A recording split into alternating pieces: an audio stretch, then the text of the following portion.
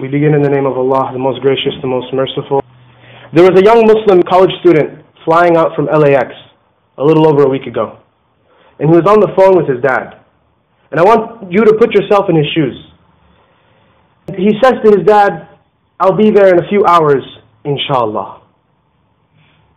And if you've been around Muslims, you know that inshallah, mashallah, subhanallah are things we say when we want to bless a sentence. And indeed, he did not make it home that night. God did not will it. But what happened was, someone heard him saying, inshallah, and called the flight attendants, and called the pilots, and called the airport, and they denied him boarding that plane. Like any other citizen, but he was denied to board that plane, dear brothers and sisters, just a little bit over a week ago, because he was Muslim who used the word inshallah. The Coachella bombings. The politicians saying that Muslims cannot hold high places in office, that they could not see a Muslim as a president, and that a Muslim shouldn't be a president. The Chapel Hill massacres, and more recently, the two couple that were shot in San Jose in their own home, murdered. The two Muslim couples that I'm sure you've heard about. In fact, I had a student from the MSA call me this morning asking if he could have permission to leave so he could go and pray the janazah prayer. And I'm not here to give you bad news or to make you feel depressed about it, because that's not what we do as Muslims. In fact, I'm here to give you hope about it. Through the story of the Prophet Muhammad ﷺ in the trench. We all know of the story of the trench, the battle of the trench, Al-Khandaq or Al-Ahzab. Now this story is very well known. The Prophet Muhammad ﷺ gathered all of the companions. May the peace and blessings be upon him and them. And he gathered them all and he said, "We're being attacked from Mecca." There was an army of people coming from Mecca. Their entire purpose was to destroy Islam, because Islam was still a few numbers. And he gathered them all together, and a man by the name of Salman al-Farisi, he was from Persia, and he was enslaved, and he went searching for Islam, and he found it in Arabia. He actually left, and as he was going down, he found Buddhism first, then he found Hinduism, then he found Islam, and he converted to Islam. He went to search for the deen. That's why converts have much more love for the deen, I believe. We have to revive our hearts like the hearts of the converts when it comes to Islam. Islam is a gift given to us every single day.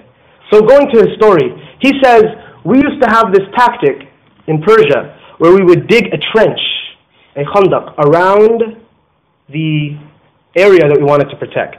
In Medina, if you've been there, it's surrounded by mountains from behind it. But from the front, it's exposed. So they dug a trench around that area. And the Prophet Muhammad ﷺ was with them in the trenches. When we talk about leaders that are with their people, we say they were with them in the trenches. He was literally with them in the trenches, ﷺ, digging with them. And the Muslims didn't even have much food to go around at this time. That's why the Meccans, they thought they could destroy Islam at this point. And as Allah says, يُرِيدُونَ أَن يُطْفِئُوا نُورَ اللَّهِ بِأَفْوَاهِهِمْ. This is in the Quran. They want to extinguish the light of Islam from earth. But Allah is the one who sparks that light. And that light will continue despite what they want to do. And before I continue, I want to give you guys a little bit of a heads up on something called Islamophobia. Islamophobia is a $42 million industry in the West. There are 7 organizations, $42 million, funded simply for the purpose of demonizing Muslims in the West.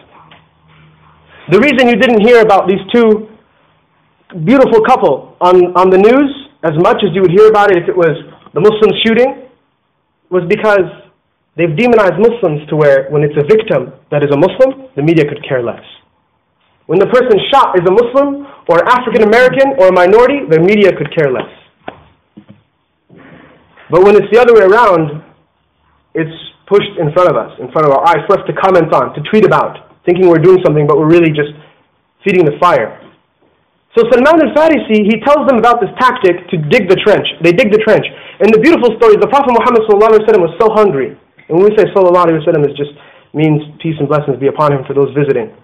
And he was so hungry that they saw his tunic go up and they saw that he had tied rocks to his stomach. So he would not think about hunger. And one of the companions, his name was Jabir ibn Abdullah. He saw this. He saw the Prophet Muhammad ﷺ tied a rock to his belly so he could push his stomach inwards so he wouldn't feel hunger, so he could keep working in the trenches. And he went to his home and he asked his family, he said, do we have something to feed the Prophet ﷺ with? And his wife looked and said, yes, we have something, but don't tell anyone about it because we don't have enough to feed more than one person. And so Jabir ibn Abdullah goes to the Prophet Muhammad ﷺ and he whispers in his ear and he says, Ya Rasulullah, come to my home for something real quick. And the Prophet smiles, puts his hand in the hand of Jabir, takes his pickaxe, because they were digging, and he hits the rock and he says, I see Syria has become free. And he hits it again and he says, I see Byzantine has become free. And he's giving them hope and he's giving them optimism. And he's giving them all this hope. And he takes Jabir's hand and he tells all the companions, everyone come to Jabir's house. We're eating at Jabir's house. And so Jabir, he says, 1 second. He runs back home and he goes to his wife and he says to her, the whole entire army's coming. And she says, I told you not to invite anyone but the Prophet. He said, it wasn't me, it was the Prophet Muhammad. He invited everyone. And then look at the faith of this believer. She said, if the Prophet invited them, then don't worry, bring them. And indeed, they were all quenched, kind of like the miracle of Jesus alayhi salam when he passed around the cup and they all drank from it. This is the belief. I mean, we don't see miracles anymore because we don't believe in miracles anymore. So dear brothers and sisters, this story brings us to where we are now. We're in the trenches right now. And we just need to have hope. We just need to have hope that despite all of what's going on and demonization that's going on, that we focus on the good that people are doing. That we focus on the millions of Muslims that are trying their best to make Islam give the proper message to the world. So for example, when we had the peace rally here at the masjid, and the mayor was here, and people came to this mosque, and people still come to the mosque, and people still want to know that every time something happens, our neighbors respond. That it's important for us to know that when the KKK wanted to rally in Anaheim, everyone stood up against it. And this is what we need to do. Focus on the good, dear brothers and sisters.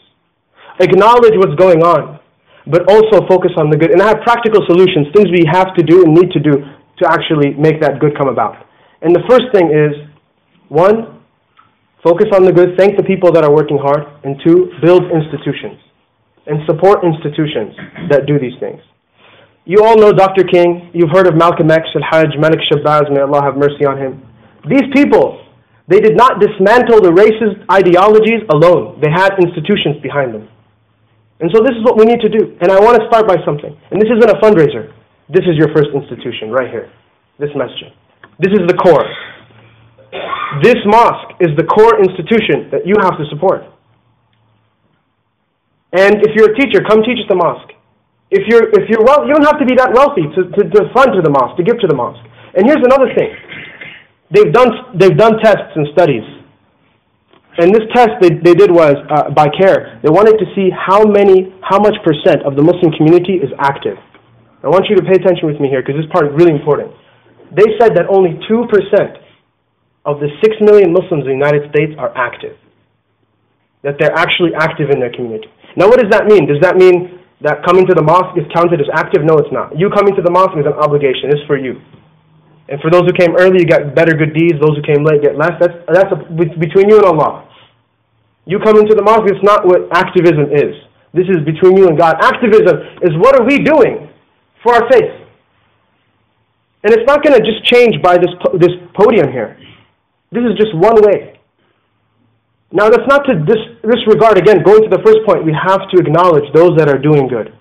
The MSAs, the ICNAs, the MAS, the Y Islams, all the organizations that are doing such things, you have to acknowledge and support them. And so these are the practical things that we can do, dear brothers and sisters, in this time. Because we're in a very crucial and critical time. So I leave you with these thoughts. May Allah subhanahu wa ta'ala enlighten our minds, give us peace of mind and thinking. أقول قولي هذا واستغفر الله لي ولكم ولسائر المسلمين.